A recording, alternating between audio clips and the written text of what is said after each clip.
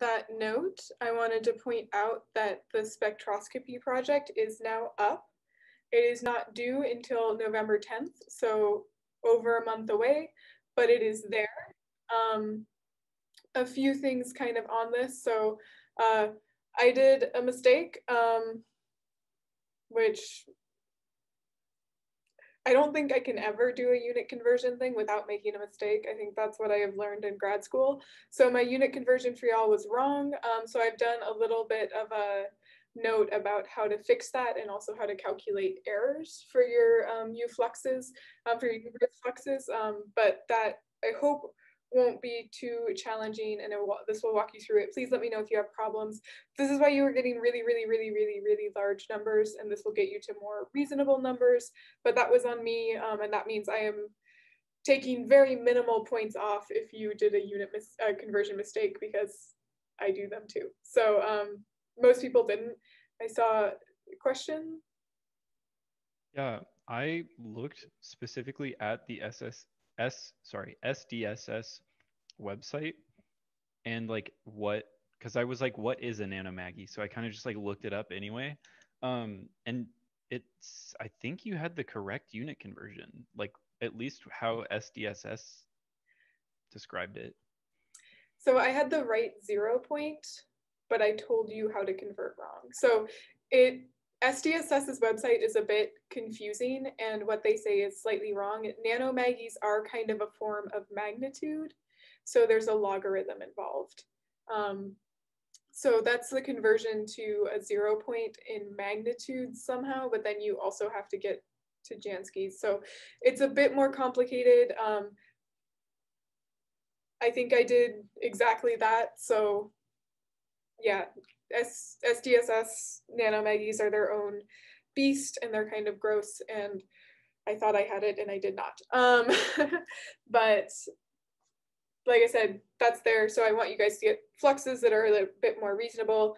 This file will kind of explain how to do that, and it won't be hopefully too difficult. It'll just be a little bit of math, but if you are having issues, let me know. The main thing is the spectroscopy project, which has two parts. Sorry if I can talk. The first one is doing some SEDFitting, which I'm going to walk through today, how to do that. Hopefully it'll all work. I'm expecting things to break. So your kind of assignment for today is to tell me what broke.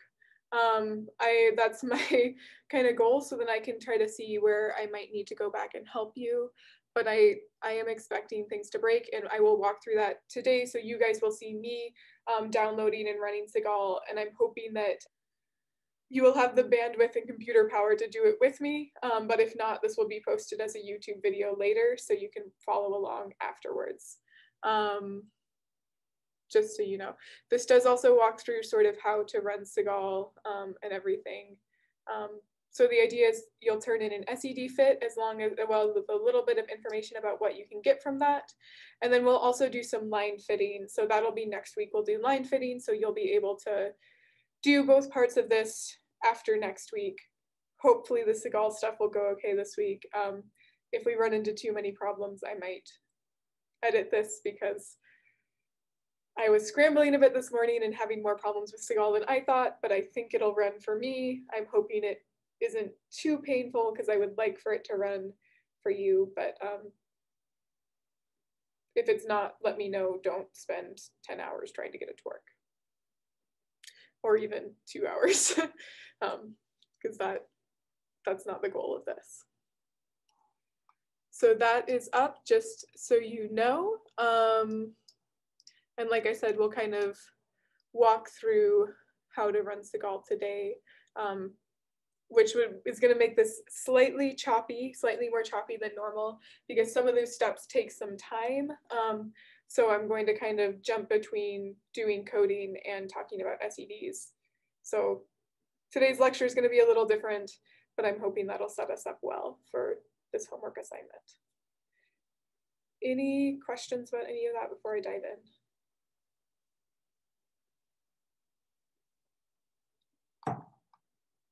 Okay. So today we're going to talk a little bit more about what we can learn from SED. So last week or last class, we talked about how we build SED models, and this will be after you have fit your SED model, what can you learn from it? So this is kind of building off of the what you guys did in class, where you answered some questions about models. I'm going to go into a little bit more detail about how we get those values and just kind of what we can do once we have our SED fit. But first, just as a bit of a review, last week we talked about how SED models use both dust models and simple stellar populations to estimate the flux we would expect to see from a galaxy. In the chat or out loud, could you give me one of the three ingredients for a simple stellar population? So there were three parts, three things that went into that. In the chat, if you type, if we can get all three between all of us, that'd be cool. I got one.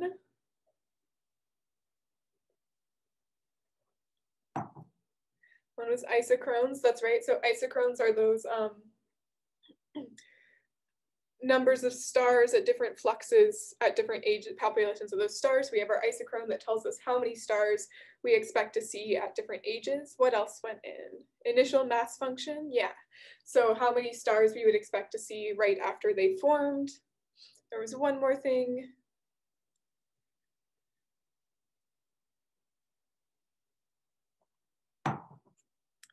And the stellar spectra sample library. Thank you, Justin. So that is all of it. So we got our stellar spectra sample library, which tells us how the spectra of each individual star, and then our initial mass function and our isochrone, which will tell us how many of each type of star we expect to see.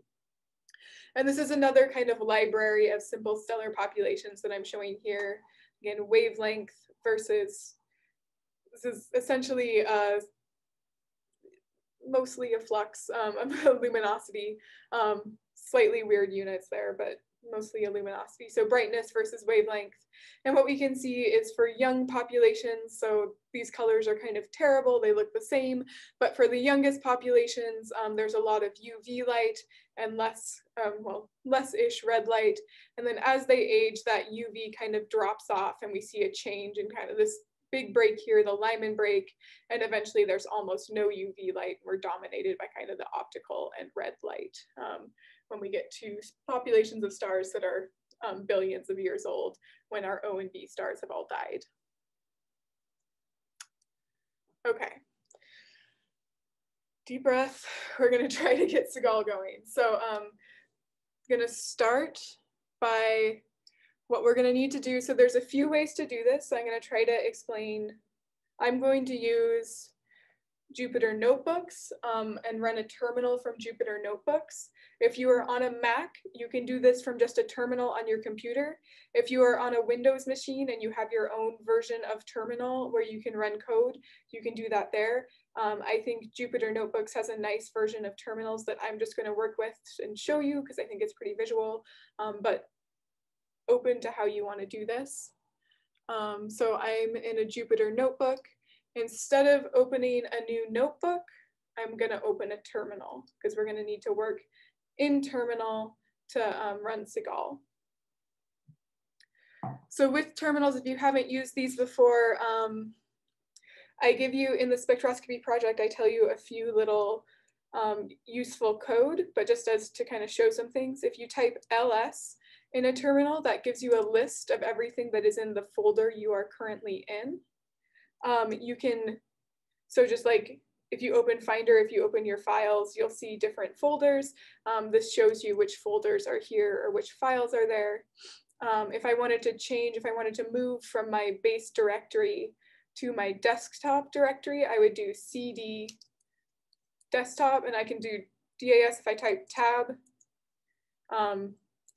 It'll let me, it'll complete the command for me. So I am now in my desktop directory. If I list what's there, you'll see I've got some folders, and I also have a folder called CIGALE, which with a bunch of junk, which I have, which I downloaded, and then I also uncompressed. So I'm going to move into that CIGALE directory using cd CIGALE and then tab will complete it so I don't have to type all that garbage out. So now I am in the CIGALE directory. We should see there's some nice things that come with this. I've run a few things, so I should have more stuff than you do. So all those out files, it makes sense that you should not see those. So once you are there, I'll note also, sorry, I should have said this first, in your assignments, jumping around, there's in the SED Part 2 assignment, there's a few files that you can look at that we don't need quite yet, but there's also a PDF, which has all the code we're going to run. So if you don't want to type it out, you can copy and paste. There's a few things that are wrong that I'm going to fix after this class, but I just didn't get around to it quite yet. So the first thing we need to do in our terminal is change from where we are. This is a T shell. We're going to change to a bash shell. So to do that, all we have to do is type bash. So that's the first thing we do. Now we are in a bash shell in our CIGALE thing. Don't worry too much about it. It just runs code slightly differently. Then we need to do this first code here, this conda update conda, which just tells Anaconda to update itself. And this is going to be the first thing that takes a bit of time. So I wanted to get this started. I think mine. So you should see something after a few seconds where it asks if you want to proceed. You should be good to type yes. And now it did it fast for me. It might take longer for you because I updated Anaconda this morning. So I'm going to switch back to my lecture. So that's the first thing. All we've done is update Anaconda in a terminal, getting ready to run CIGALE. So that's the first thing you have to do. As that is running for all of you, I guess any big questions so far?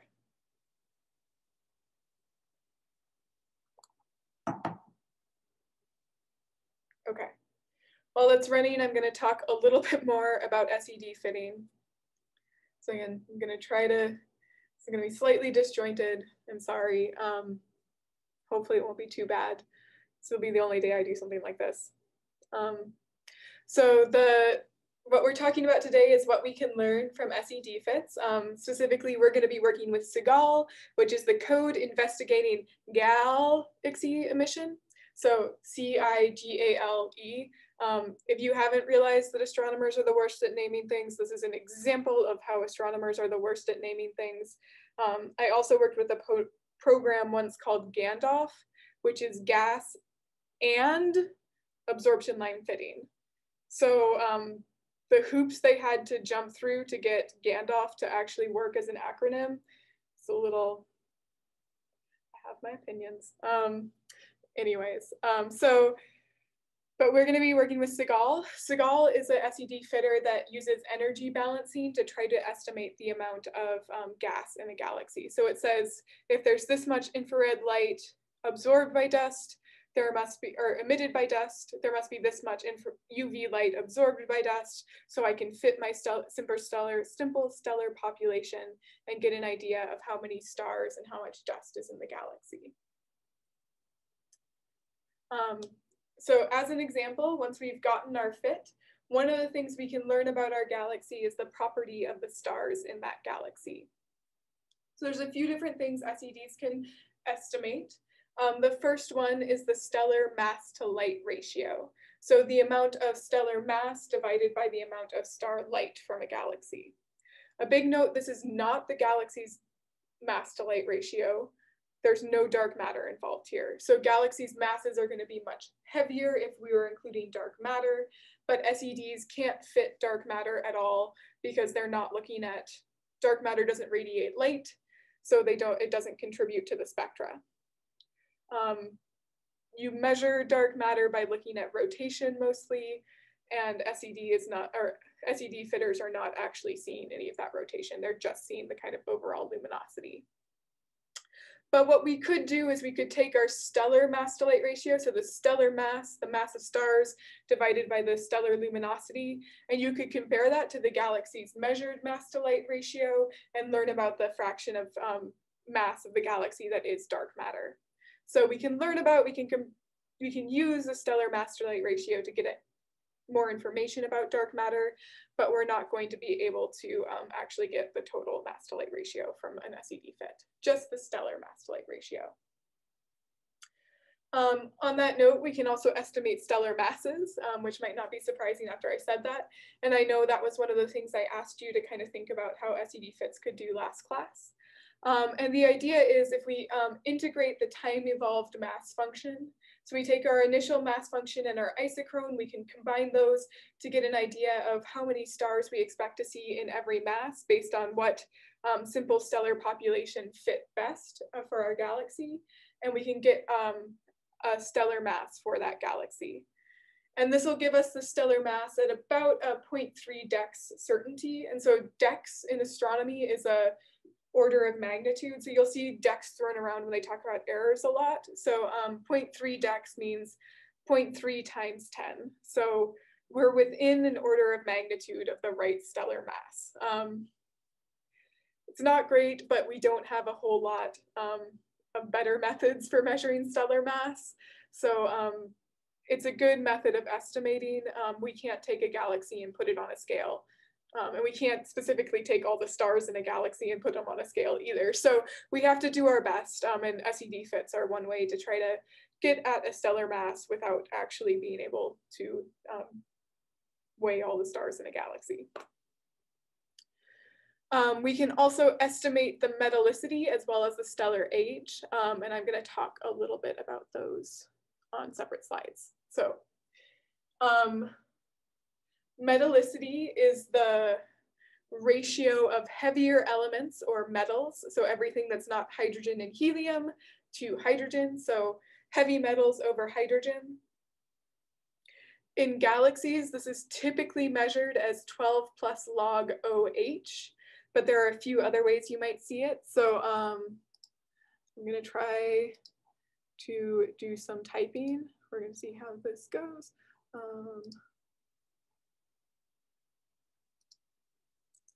Cool, you can see that. Hopefully, can you see what I'm typing?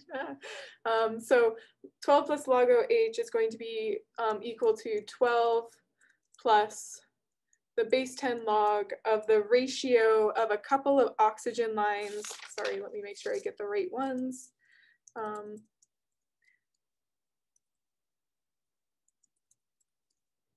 So that's supposed to be angstroms, but I can't type that easily.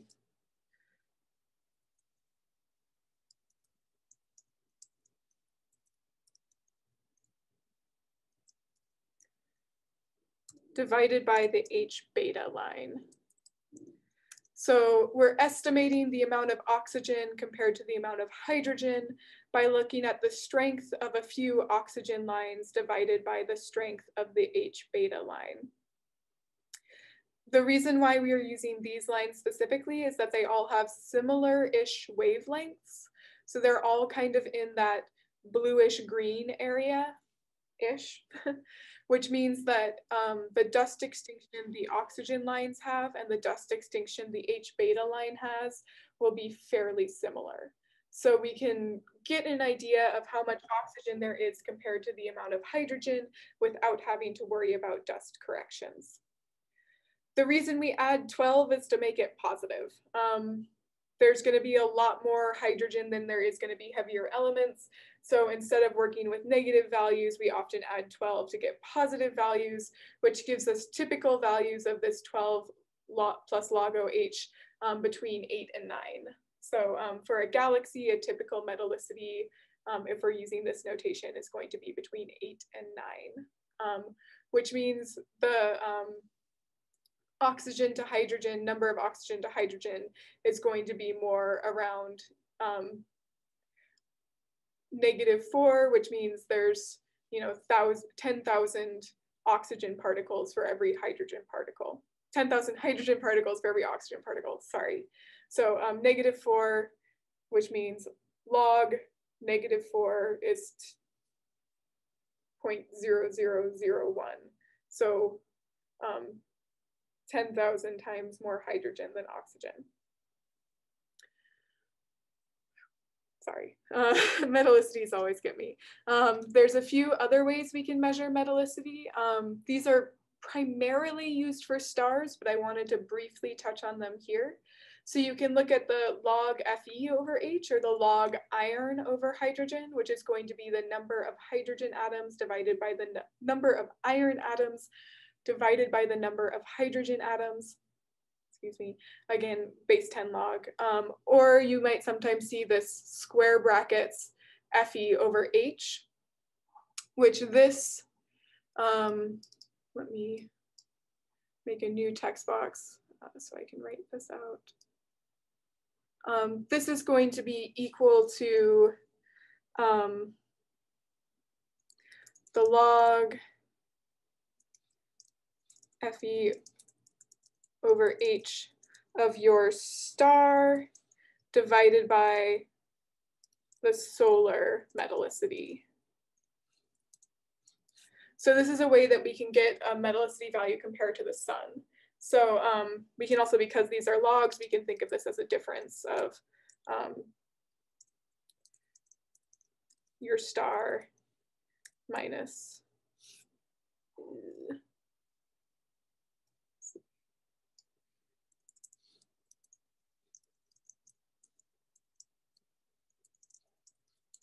so that means if you have a Fe over H in square brackets of 0, you are at solar metallicity. If you have a log Fe over H of 1, you have 10 times more metals than the sun. And if you have a negative Fe over H in square brackets, you have fewer metals than the sun. The sun has a metallicity in Fe over H of about -4.33. So there are about 20,000 hydrogen atoms for every one iron atom. I had another question I wanted to ask here. It might be kind of said on the slide, but what properties does metallicity trace? Why might we be interested in looking at metallicity?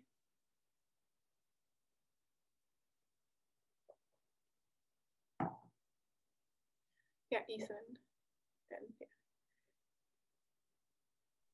So usually when we're talking about metallicity, we're talking about like the population of stars, so like population 1, 2, or 3, which yeah does get at the age of them oftentimes. Yeah, so Maxwell and Sabrina also both said age in the chat. Yeah. Population, we can look for the oldest stars by looking for stars with very little metals. Why would older stars have no metals?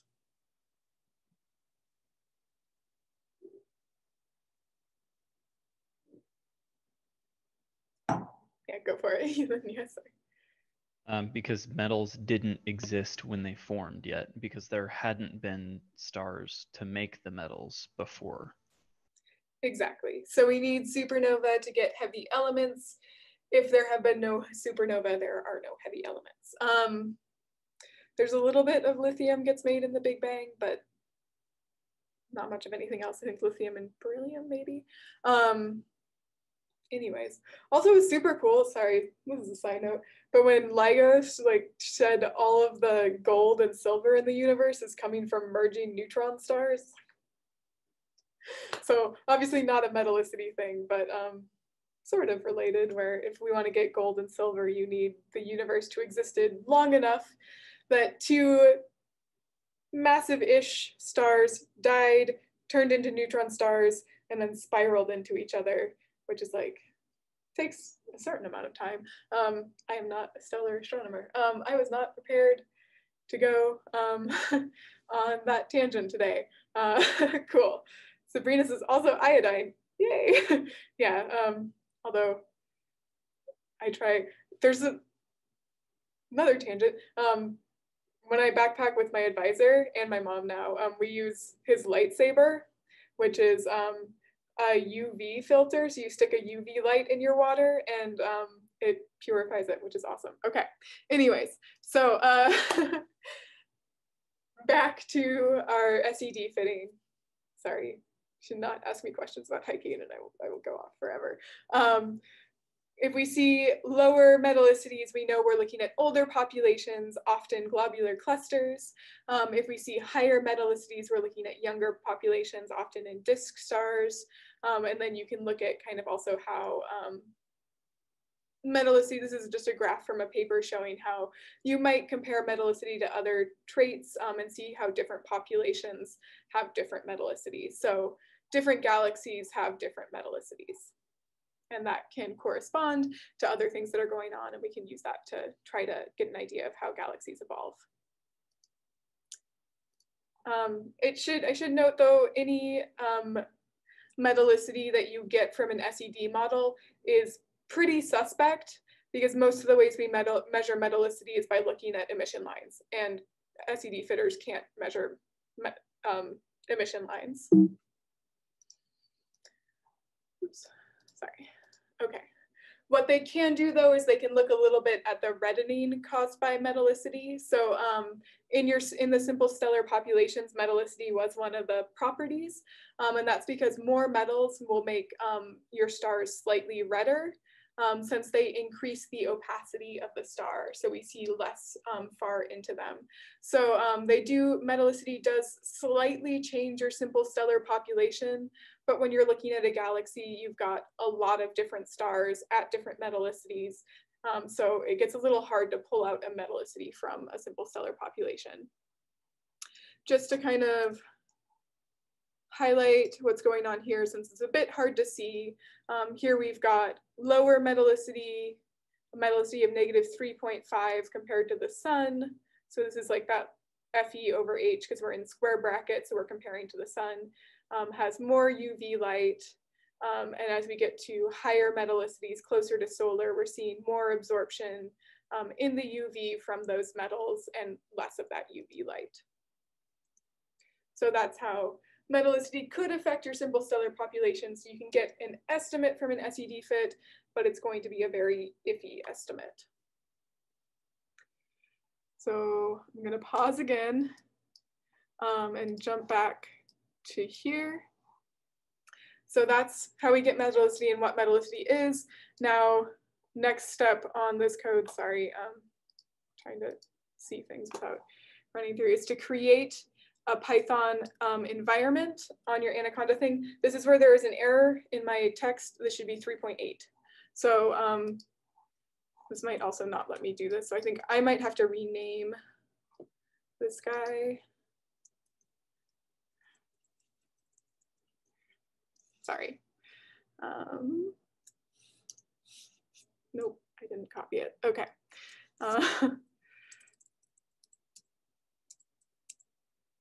So you should be able to run a code that looks something like this. I'm trying to, I don't think I have anything called that yet. So the only thing is we want to change that 3.7 to 3.8. This just creates an Anaconda environment that we are going to work with in using Python 3.8. So this is also going to take a second.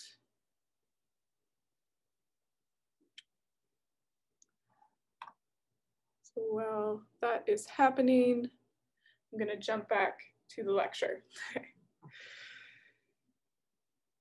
Deep breath, keep talking about SEDs.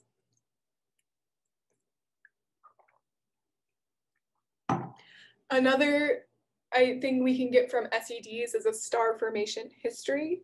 This is going to be another kind of iffy, hand-wavy thing we get from an SED, but we can get at least, this is one way we can get a kind of idea of how stars have been forming over time in a galaxy, which is cool, and there's not really a lot of other ways to potentially do this. So this is the best we can do for the star formation history, how the galaxy has been forming stars over time. And we do this by looking at the different populations of stars in the galaxy. So based on what simple stellar populations fit in your SED model, it can get an idea of how stars have formed over time. So if we see a lot of if we're fitting a simple stellar population that seems really heavily weighted with O and B stars, then we know that there must be star formation happening recently. If we're not seeing any of that, we know it's been a while since there's been any star formation. If we're not seeing that UV light from O and B stars, if our simple stellar population is made up of isochrones that are older, then we know that we haven't had star formation for a while, and we can kind of get an idea of how star formation has occurred over time.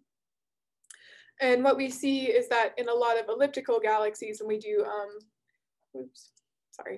when we do this kind of star formation history measurement, that really far in the past, there was a huge burst in star formation. And since then, there's been almost nothing. Whereas with spirals, there's never like huge bursts of star formation, but they've been fairly constantly forming stars at a lower rate throughout time. And what we think this means is it tells us a little bit about how ellipticals form and spirals form. When we talk about collisions, we'll talk about this more, but the idea is some early time in the past, ellipticals had a ton of material falling in on them, potentially smaller galaxies colliding and inciting bursts of star formation, fueling bursts of star formation really early on in the history of the universe. In those bursts of star formation, they use up all of their gas, they form all of their gas into stars, and then they run out of gas to form into stars, and we're left with just an old population of stars. Whereas spirals seem to have a kind of more slow and steady infall of smaller galaxies that provide the gas to fuel star formation over time. This is just another kind of image from a paper that is looking at how these, another way you might see this kind of star formation history. So for a quiescent galaxy, for an elliptical galaxy and not actively star forming galaxy, you'll see something that will be these mass fractions versus look back time. So this is the fraction of the stellar mass that formed as a function of time. So on this quiescent galaxy, pretty much 100% of its stars, nearly 100% of its stars formed 14 billion years ago-ish. So right near the beginning of the universe. And then since then, there hasn't been much star formation based on kind of SEDFits looking at the spectrum of this galaxy. Whereas with a star-forming galaxy, you'll see something more, sure, this one had a burst really early on in the history of the universe that formed most of its stars, maybe 80% of its stars. But since then, more recently, we've seen kind of an increase in star formation rate again, where about a little over 10% of the mass of stars in this galaxy formed in the last 0.03 billion years. A few notes on these graphs. The time scale is not linear because redshift is not linear. So this is probably a linear in redshift graph, which they aren't showing. And redshifts, as you get further back, one step in redshift is not the same amount of time. So kind of rules of thumb, a redshift of 1 is about half the age of the universe, so about 7 billion light years away. A redshift of 2 is about 10 billion light years away, so about 10 billion years ago. So z of 0 to z of 1 is 7 billion years, z of 1 to z of 2 is only 3 billion years. So this is kind of a weird how the universe expands issue. So because of that, a lot of times when we plot look back time, it is not linear, it's linear in redshift. But we can get these kind of ideas, these star formation histories, based on the spectrum and the SEDFits that we can do to galaxies. Okay. Any questions on any of that so far?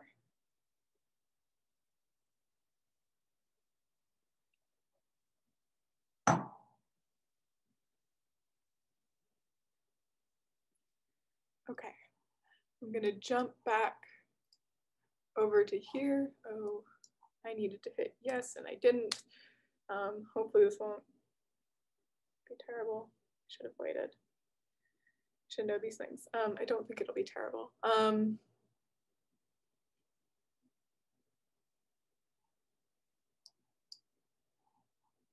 While that's happening, I'll go back over here. So we're almost to the actual installing of CIGALE. This is just creating an environment where CIGALE will run. So I'm going to go ahead and copy this so I'm ready to run it.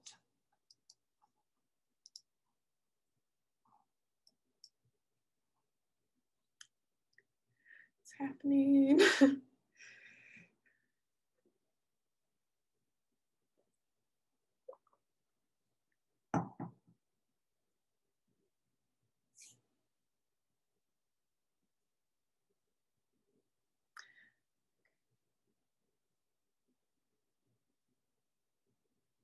I think there's like one more long step and the rest of it's faster, I promise.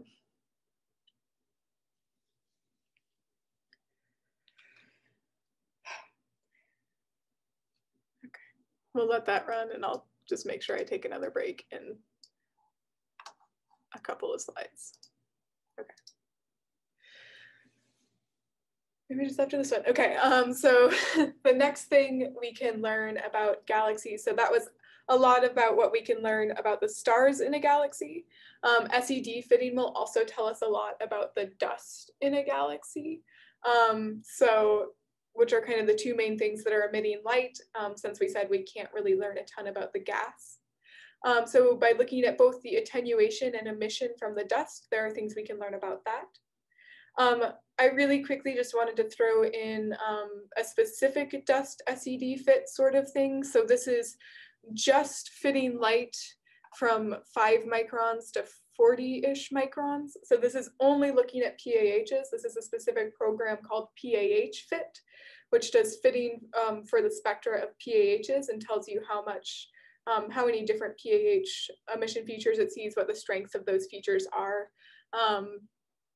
So you can do, we're doing SEDFitting of UV through IR light, but you can also do SEDFitting of just a very specific chunk of the galaxy's light as well, if you're really interested in just the PAHs or just the UV light, whatever you're interested in, you can kind of find SEDfitters that will work for you.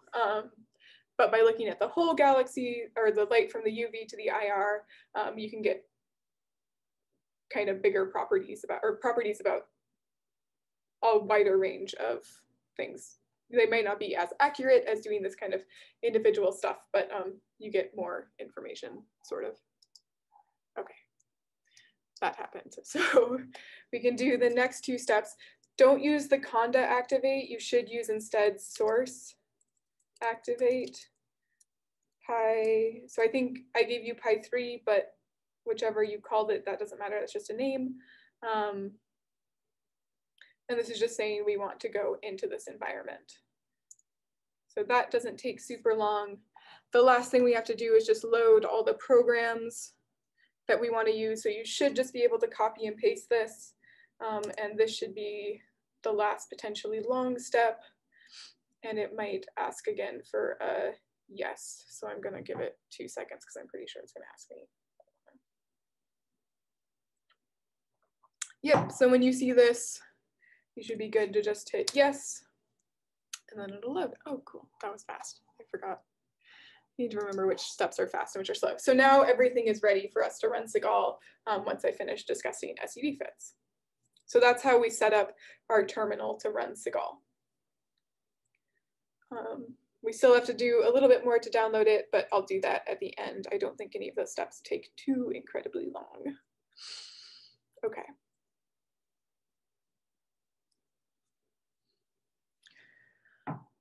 So with our dust, the few things that we can get, what we can get out of it, we can get both information about the amount of attenuation caused by dust. And we find that by looking at something called the IRX beta relationship, as well as the energy balance. So that tells us both the amount of attenuation caused by, if we can get the attenuation by dust, we can find out the estimations of the unattenuated starlight, which is cool if you want to know how much energy is in your galaxy before it goes through all the dust. So if you want to figure out what's happening in the UV, how many young stars there are, it's nice to be able to try to correct for the dust using things like SEDFits. So IRX beta this is kind of a plot showing IRX versus beta. And what IRX and beta are, IRX is the infrared excess. So it's the ratio of IR luminosity to UV luminosity. So LIR divided by LUV is going to be our IRX. Galaxies with lots of dust will have a high IRX value because they will have more IR light from dust and less UV light because dust is absorbing it. Beta is the slope of the UV light. So the wavelength, the UV wavelengths, the slope of that light is going to be our beta. So if you have a positive beta value, that means that the dust is absorbing more of the UV light, the more of the short wavelength, high energy UV light, and we see this kind of positive value. If you don't have much dust, then you might get a negative beta value, as we're seeing instead the starlight. So IRX beta tells us a bit about the amount of dust. There are complicating factors in that it also depends on what types of stars you have, but because we do expect even older populations of stars to emit some UV light, even though they'll emit a lot less, we can still look at this kind of IRX beta relationship and try to estimate the amount of dust in a galaxy. This was just a graph showing, again, a sort of kind of a research question that maybe you could look into using IRX and beta. So for galaxies, when they compared starbursting galaxies to local universe galaxies, what they saw was that the starburst galaxies had higher IRX values for a given beta. So their UV slopes, if you look at just the same UV slope, the starbursting galaxies seem to have more IR emission for the same UV slope, which means there's more hot dust, probably. So that IR hump is bigger. So kind of just thinking about the types of questions you could answer with this data once you know IRX and beta, which SEDFitters will give you, and then use to estimate the amount of dust attenuation.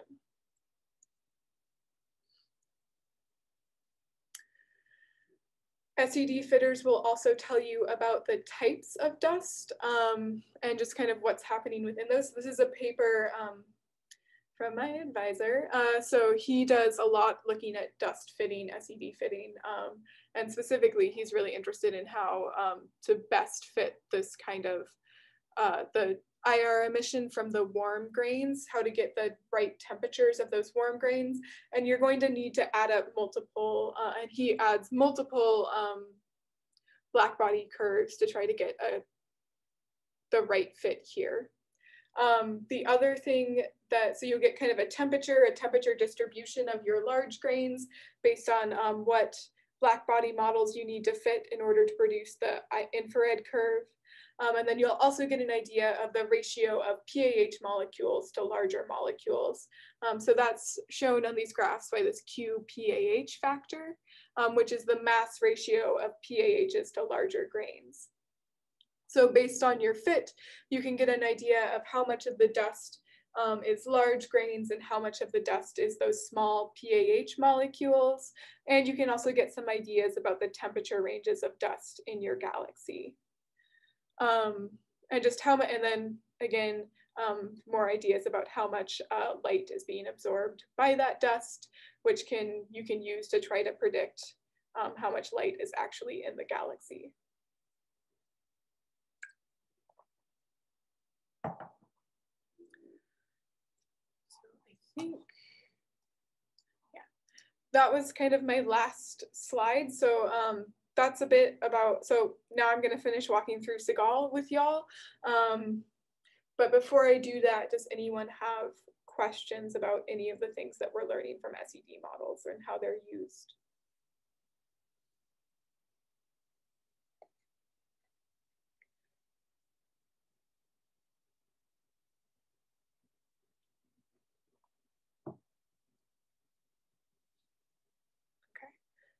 Just as a quick overview again, we're fitting a simple stellar population as well as that dust attenuation curve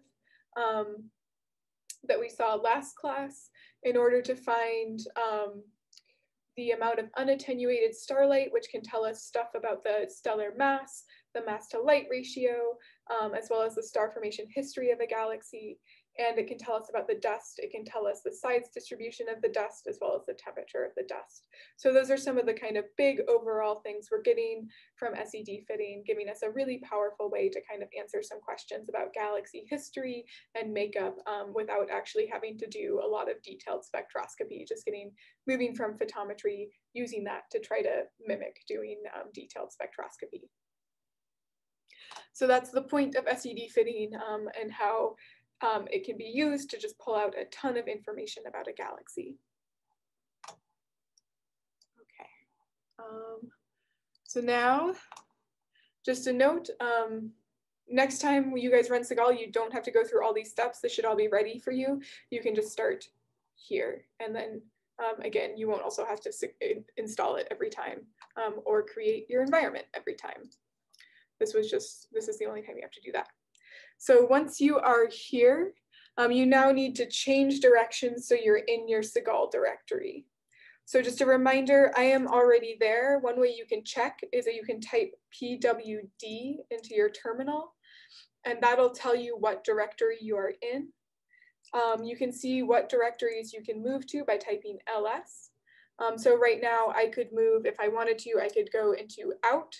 That's one of the directories I have that I could move to by typing cd, change directory, and then out. I don't really want to be there right now though, so I'm going to go back. You can go back by typing cd and then 2 dots. So if you download it, so you everyone is going to have CIGALE in a slightly different place on their computer, so I can't necessarily tell you where to go. If you just downloaded it, it might still be in your downloads. So another trick you can do to get back to your base, you can do it tilde. So cd tilde brings you back to your base directory, which for me is just Sutter.js. So if I wanted to go to my downloads, I would do cd, if I could type it right, downloads. And then if that's where CIGALE was, I could get to CIGALE from there. It is not, because I moved mine to desktop. You can also do multiple at once, which is what I'm doing here. I'm jumping to desktop and then CIGALE, which is in desktop. So this is just a little bit, you're seeing me work in a terminal, but this is kind of, a lot of coding stuff is done in terminals, so I'm just trying to show that as well. And this CIGALE stuff will need to be done in a terminal. So once you are in your CIGALE directory, the next thing we're going to do, we're going to see if this works. You don't want to change to CIGALE. I need to change that too. Sorry, that was incorrect. It's from an older version of CIGALE. So from here, we want to run the code Python, setup py, and then space build. Let's see if this lets me do it. I've already done this, so it might get angry at me. We're going to see.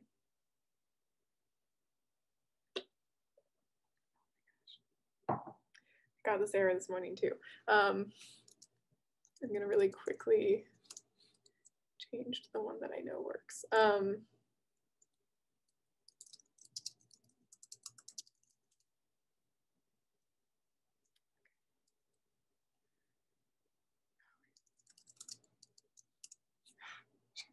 Sorry. This is why I said this is frustrating.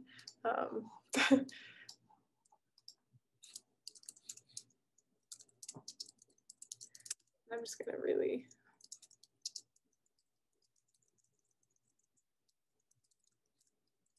quickly go to my one that I know is working, or at least I'm pretty sure is working.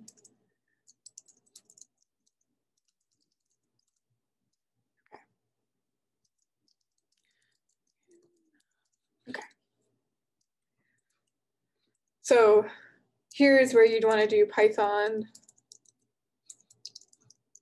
setup py build.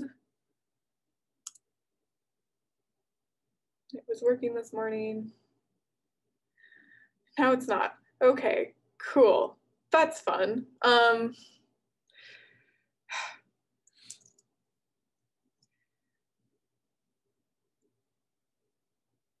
Now the question is, why did it work this morning?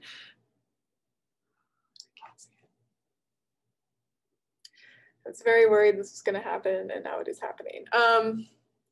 So this is why I get frustrated with CIGALE. Try.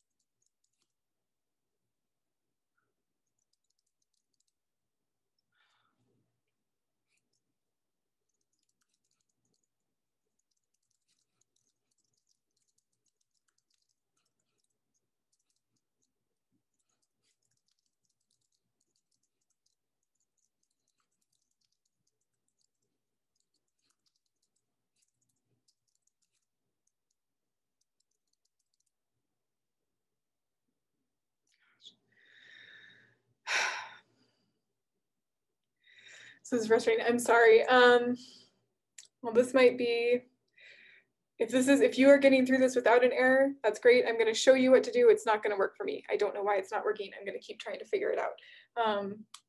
But this is why I want you to tell me where you're running into errors so we can actually figure this out. So the next thing, if that had worked, would be you would do Python setup py develop, which is also going to have the same error, I'm assuming. Yeah. And then from there, you should have CIGALE running if you didn't have that error.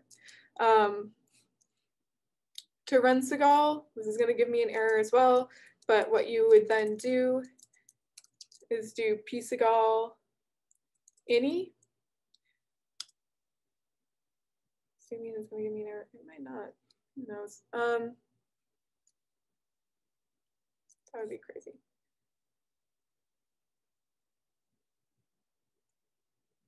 Oh, sorry, pcigale in. Okay, so it did work. That's interesting. This generates a file called pcigale ini. So I think that's why so yes, I put it right there. So if I go to my CIGALE directory, oops, sorry.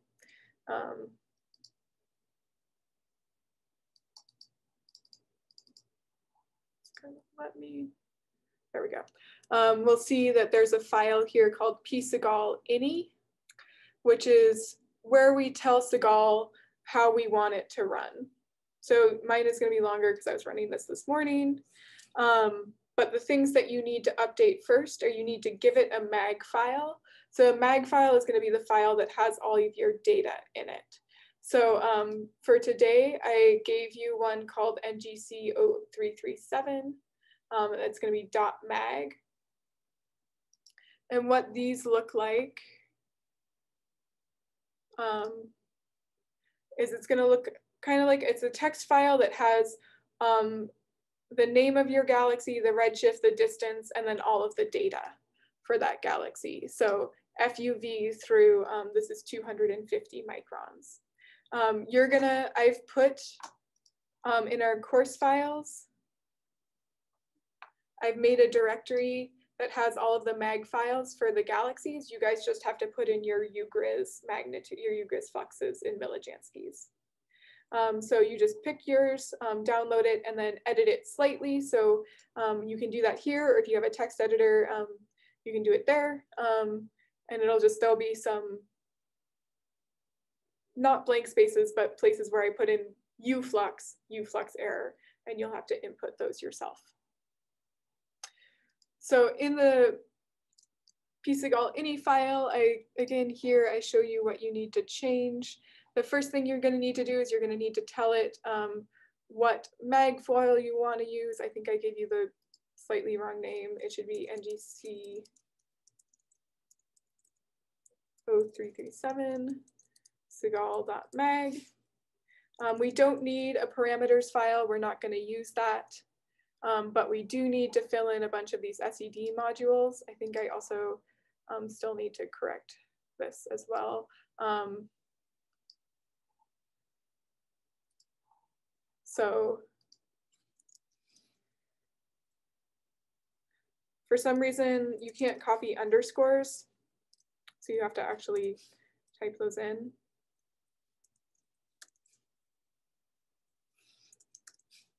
I also left out radio and AGN. So after DL 2014, you need Fritz 2006, as well as radio. And this just tells CIGALE which models we want to fit our data to. So it's going to use a delayed star formation model, Brusseau and Charlot, simple stellar population. It's going to use a nebular gas emission line model. It's going to use a dust attenuation model based on a modified starburst from the Calzetti 2000 paper attenuation law. It's going to use a model of the dust from the drain paper, which has a model of what dust looks like, a model of what it would look like if it was an AGN, a model of the radiolite, and then a few things about the rest frame parameters, and those things aren't super important. We also need to tell it to use a PDF analysis method for fitting this data. Not super important. And we need to tell it how many cores to use. However many cores your computer says you can use. Mine has 4. If yours has 8, you can use 8. Once we've done that, we can save this file, either by doing Control-S or by going and saving it. And then back in our terminal, we are ready to do the next bit of code, which is going to be pCIGALE genconf. So generate configuration, pCIGALE genconf. We'll see if that gives me an error or not. Good question.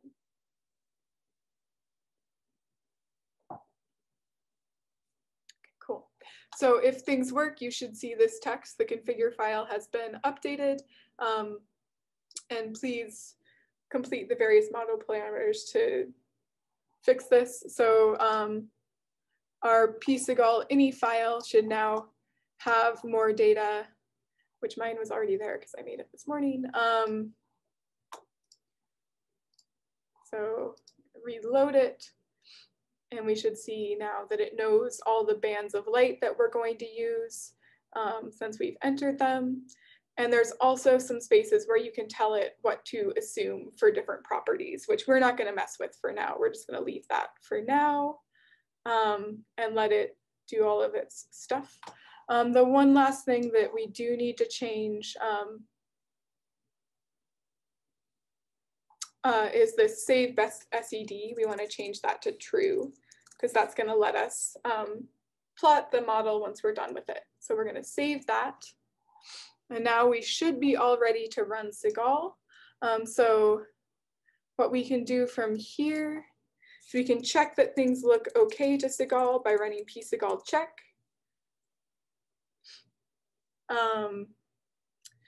And so if that's not a giant number, that's a good thing. I'm a little concerned that it's 1 because it should be, oh no, because there's only 1 galaxy. Sorry, I did it this morning with a different file. So if that's like a number that's not huge and terrible, that's a good thing. We want a pretty small number, but if you've done, I've done it from like 10 to about 1,000, so somewhere in there. Just if it's fills up the text, it's going to crash your computer, so that would be bad. So once we get that and things look good, you can do pCIGALE run, and that should run CIGALE. Yeah, I'm getting an error because things are not working, but that is what should run CIGALE. Once it does run and you don't have an error, you can do pCIGALE minus plots SED to plot an SED of your galaxy. It's going to get probably angry at me because it didn't actually run CIGALE. but since I did do this earlier, somehow, I don't know why it worked earlier and it didn't this time, just typical. No, sorry, I can go to one of my older out files. So when CIGALE runs, it creates a folder called out. And it just bumped the one I made this morning to a different time. So I plotted some SEDs and I can look at those here, and those show me the SED fit for the data with kind of funky parameters. So chi-squared tells you how good the fit is. You want that to be close to 1. It is not. This is not a very good fit, which we can kind of see this data appears all over the place. It also gives you some text files that tell you the different properties of the galaxy. So they're a little ugly, but you can see we're getting a stellar metallicity, time of the starburst, an age of the main sequence stars, a fraction of the stars that formed in the latest burst. So all these kind of different values for this galaxy. The stellar mass of old stars, the total stellar mass, the luminosity of the old stars. So just all kinds of star formation rate for the past 100 million years, just all kinds of different data is coming out in this file. A little hard to read, but we can use code to read it, use pandas to read it as well as another option. So besides the fact I had errors with that extension tools, that's how you run CIGALE. So your assignment for today is to try to do that as much as you can. So in SED2, try to do as much of that as you can, and then tell me where you get stuck. And then also I would like for you in 15 minutes, if you did already get stuck, or if you haven't quite gotten CIGALE ready yet, in the 15 minutes before class ends, I'd like for you to write me a bit of a reflection on how the semester is going so far, and if there are any changes you think you might want to make to how you're working and studying for the second half of the semester, and if there's anything I could do to help you as you make those changes. So that's your main goal for today, to see how far you can get in CIGALE, and let me know where you run into errors, and then tell me a little bit about how things are going as we reach this kind of mid-semester point. So that is all I wanted to do for today. If anyone has any questions, I'll answer them now, or we can kind of end class early and I'll let you guys do this yourself. That sounds good.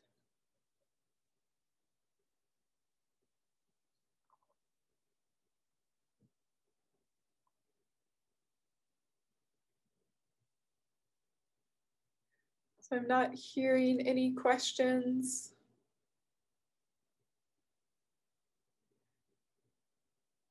So I think,